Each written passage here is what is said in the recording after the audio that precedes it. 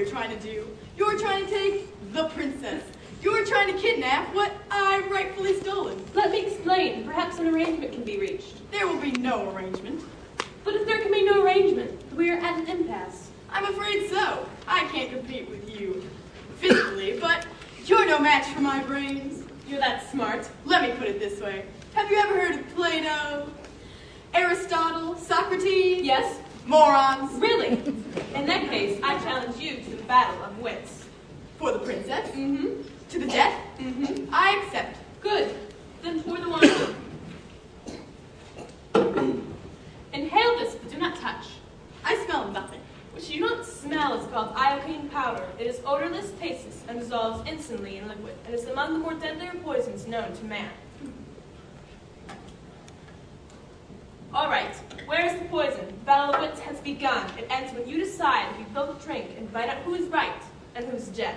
But it all depends on what kind of man you are. Are you the sort of man that would put the poison into his own goblet or his enemy's?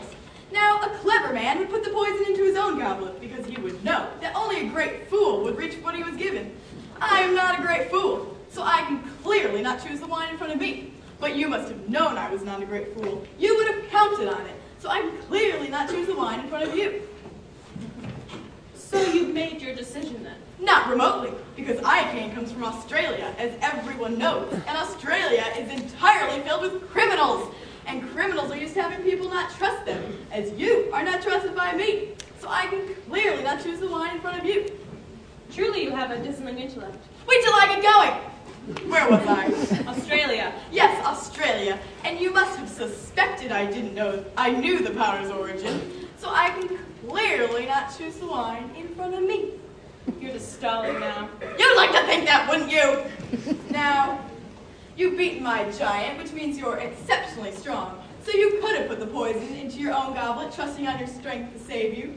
So I can clearly not choose the wine in front of you. But you've also bested my Spaniard, which means you must have studied. And in studying, you must have learned that man is mortal. So you would have put the poison as far from yourself as possible. So I can clearly not choose the wine in front of me. You're trying to trick me into giving something away. It won't work. It has worked. You've given everything away. I know where the poison is. Then make your choice. I will, and I choose. What in the world could that be? What? Where? I don't see anything. Oh, I could have sworn I saw something. No matter. What's so funny? I'll tell you in a minute. First, let's drink. Me from my glass, and you from yours. You guessed wrong. You only think I guessed wrong. That's what's so funny. I switched glasses when your back was turned. You fool. You fell victim to one of the classic blunders. The most famous is never get involved in a land war in Asia, only slightly less well known is this. Never going against a Sicilian when death is on the line. What did you think? All this time, it was your glass that had been poisoned. They were both poisoned. I spent the last few years building my immune system to iocane powder.